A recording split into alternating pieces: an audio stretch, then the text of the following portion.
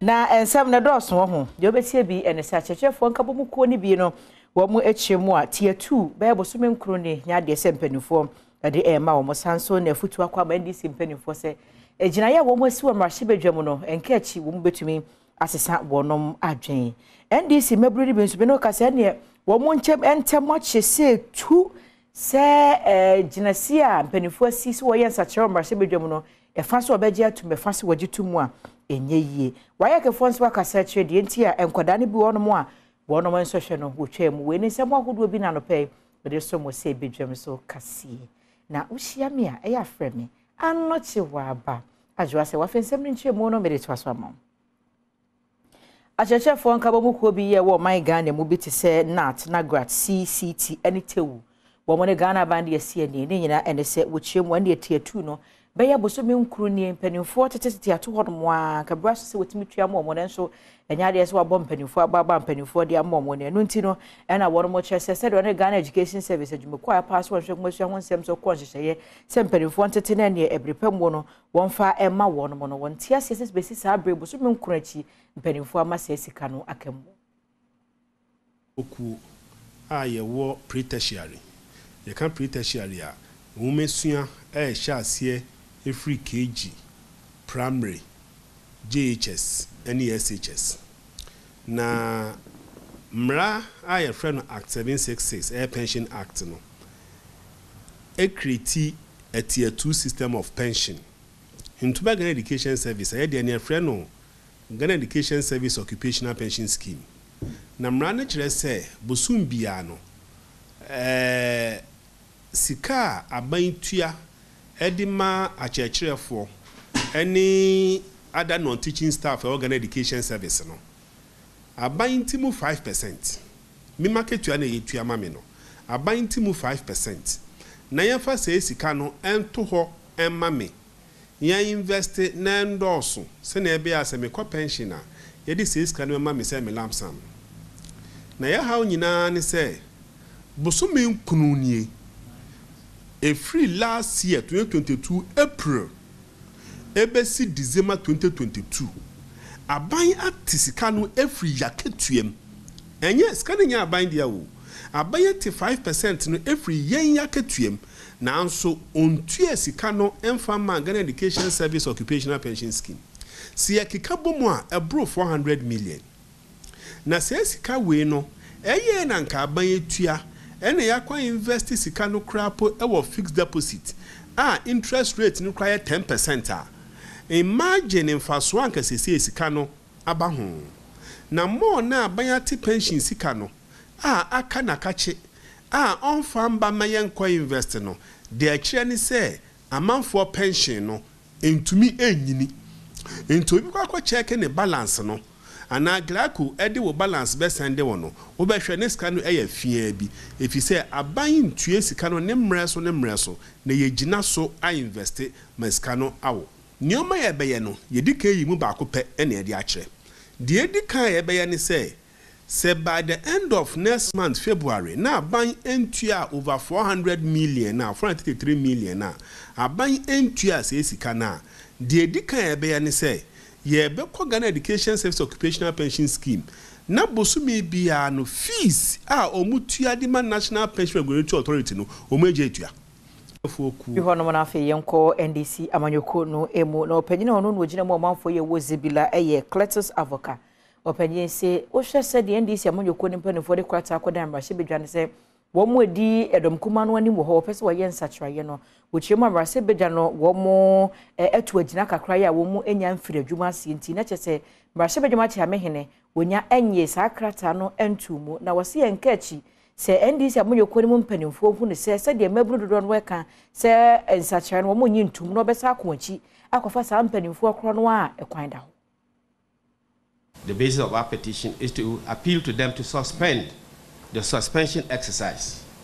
until such time that there's a holistic meeting of stakeholders and consultation before we take a decision.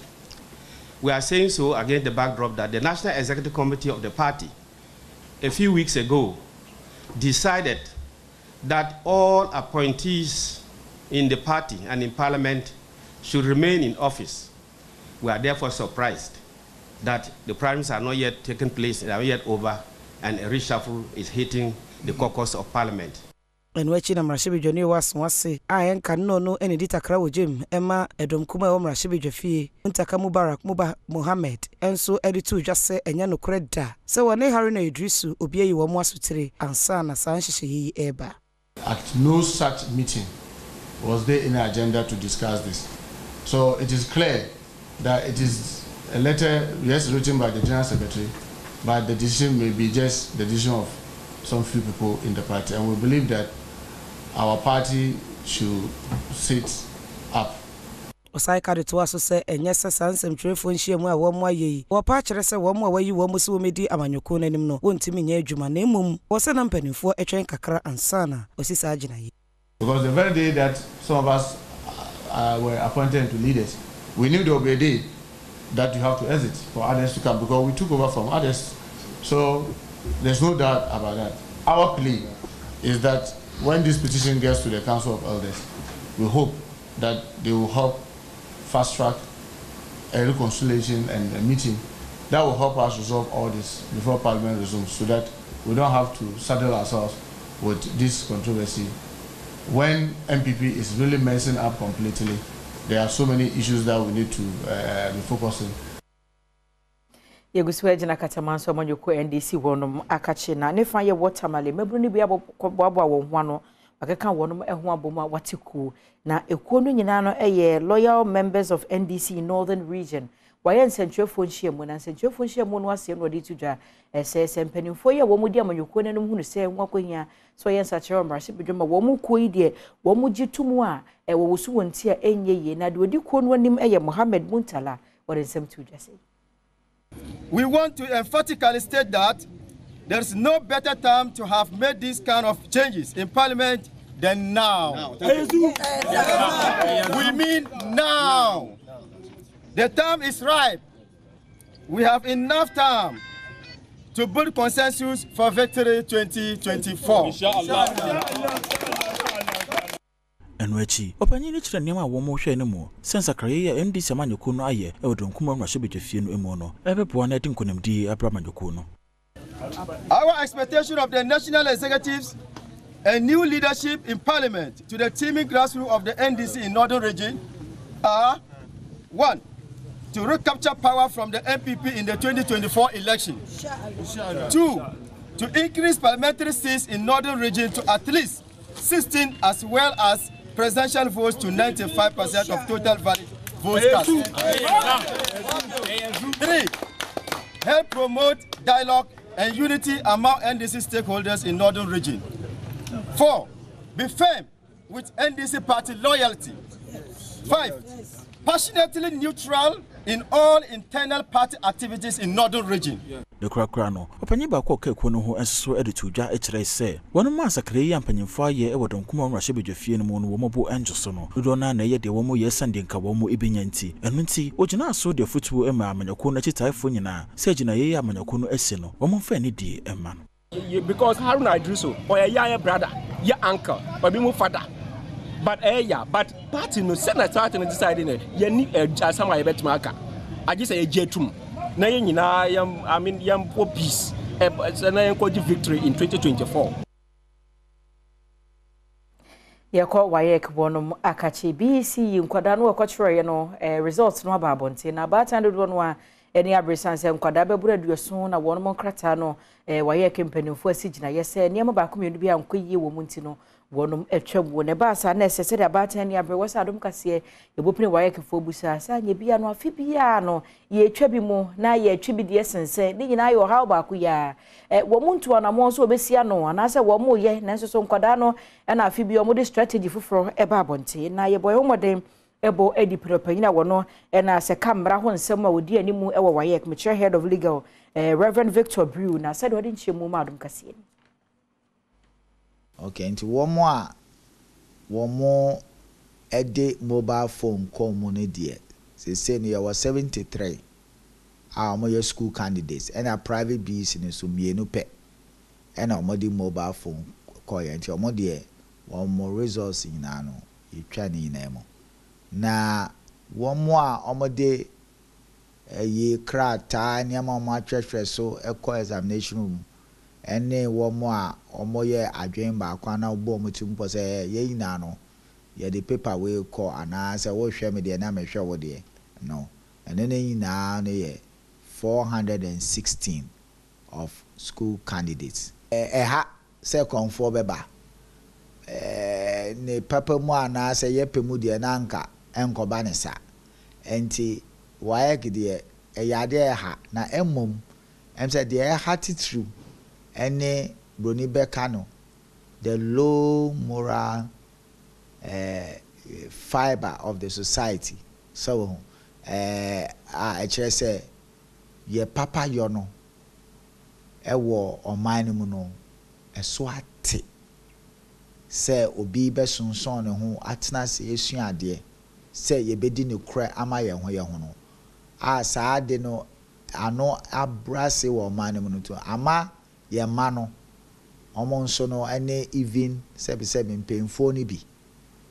ya obi wo wa wo ye supervisor vigilator ya small say kohwe nkwala iso no monye de ese na fata now because of the low moral fabric and I say fiber depending on where you went to school no because of that into we won say afi na ye jai nkwala ya na say obi wo wa ese ohwe mo so na ordinary ato nchen ana say ohwe yi ese ohwe straight na ohwe baby say de be ya nkwala no ebe de omo pe ya de a eha na nye wae konkwa na eha oma na nkasa Yanko eye otimantem no emu kwanta magistrate court no akwasetena no wahye sa branche wo mfinhia dunkura ne die ne Peter Bilada opanyine watimi akwakowia eye bayere na bayere no makomako edunsu 17 ena okokowia ye na Abdullahi Moro ena no ye kuani ane bayere no ena ode kodan posifo se eye branche Peter Bilada yi ababewia ne bayere na court kwasetena no wahye sa branche wontua sika 600 Ghana cedi enkari sika no 6 million na so ba kwatwera ban kukumu na makomako eduasa Peter Bilada Africa biti kwayo krobi won kwanta South Mansinin moti mantemu enei court aboneka Ghana cedi ahansia 600 Ghana cedis esanse okowia bayere makomako dunso ebra wodi ni kogina court no ojetu musampa odifo wo sansem wa wodi ato ne so no ehu na no ena court ebo ne ka osanse won koda eneduafie enafua eduasa police prosecutor detective inspector Brighton Cancer editor court a onimonyamfo Joseph Evans Anan Okropa ena etiedwamu enim se dipodi asem ne beda court Abdullahi Moro eyekuani ya wote kabiti ye hwa na Peter enso etie ochiremu a ono ena kohunu ne se wasesa bayere ediegu botomu eyinti wachire na wode no ekodura posifo asoyeye na posifo nso edine begina court yemfri hore yanko nyamo omanfo wo hono mo chiemu a adwuma wo ye paade se wonum edo banche litimi busuwa no wohunu de wode ye na onim se banche ne kora no so no wotwi a otumi chi medane gari enti wode adesode atumpanifo anim se gari processing factory panifo hwe na ne nko ye one district one factory guswa de nko mesi bi wo ho ma wo se be ya won banche dodo a wo mutuo no obetimi de bi a che gari na edwa no akoyama won gari adwuma ni de wa ha aha de gari na ye na gari adwuma no so emu wode nti nka ye nya factory bi wa ha ebe boy wa ha enton ye brewsu ye bregununu yeso aha yan ye gari adwuma ye ndidi nti ye brepa o man on hwe yeso na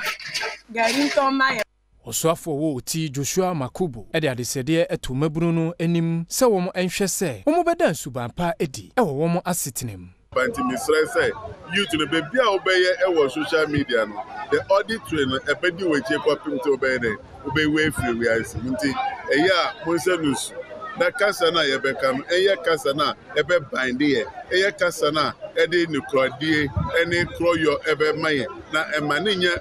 kasa ede mintimi wanse ebebre Municipal Chief Executive MC Owompatemo Bright Kwame enso de to omanfo Owompatemo ne se wo monhwe se wo nso ebetua wo mo eto se ne mpuntudwuma ebetimi aba ho amaom enquantamine any your citizens say ebeye omambapa na ni titiri ni say yebetua yetuo omamusi adan foforo se ombeji permit Young so I will Adaya Edadano, a property risk, market tools, business operating premise. Said they by assembling sounds by Kasika, now put to do my amount for a run. Let me I am. Yɛmfiri hɔ no ne yɛnkɔ adanse asokwa wasante mantem no emu ɔmanfo bi a wɔn mo hɔ no de wakosɛm ato ama ne boni Isaac no menyo anim wɔn hawo nyina ne sɛ 2021 ni mu no December ne da ne to so aduonu na ne sɛ 24th ade bɛkyɛ mu ɔmɔdi bronya no ana bɛti odwa sɛ wɔn ambulance ba kɔ ɛwɔ hɔ a wɔde yɛ adwuma no asɛn nti mpanimfo akɔ akɔyɛ nsiesie afi atwam afi ne bosom yɛ twam mu nya de sɛ ambulance na abɛha adwen pa masa ɔde hyɛ yade na pɛsɛ ɔde ne kwayere sabia na yɛnsɛm pit wɔ stress mpanimfo ayɛ wi a wɔn san famre wɔ Adafo ba kokwa no yale ese nke frɛ ambulance le nya ambulance no se ese frɛ me be bia mo so kwan awa na me fa no ko hospital ka ambulance no ha ka be boa ye pa mi ameti akra me yale amanya me nko anka mi wi peka akra de metum e de me ko hospital ye nya ambulance no obi trotro bi na ye frɛ na na dawro ma om di me ko etum we ko hospital ndi esra ban say onye mo na ambulance na free ya ndi ama ya ho kire ambulance na say e be 1 year na echi ase obi kra esi obi yare a enya ambulance bi amfa ne ko nti esra ban ne say onhwe maye na ka onye maye se ne be ya obi pra na ha obi be a yebetimi nya ambulance na ka yere na hospital ye stre say wo ma won betimi aboa ana mo kasa ma aban tie no so mo moaye na aban tie se de be ya ambulance ne betimi aba ye adwuma ko so apemfo ayarefo obi esu ambulance esusu so bebele ne betimi diaba ebise wa ha nke betimi aboa ebia obi ya wa kanana se obi epra obi anya emergency obetimi de na aboa manako ya ba sanka ye ne mpanifo ewa ha ebedi nkomo nanso omo me nya ne ntie se gise omo regional office emo won akwanya se omo enkasa ansana de omo so wo no omo atimi de ato eye edwa midin ade Isaac K Nomenyo Adom Kase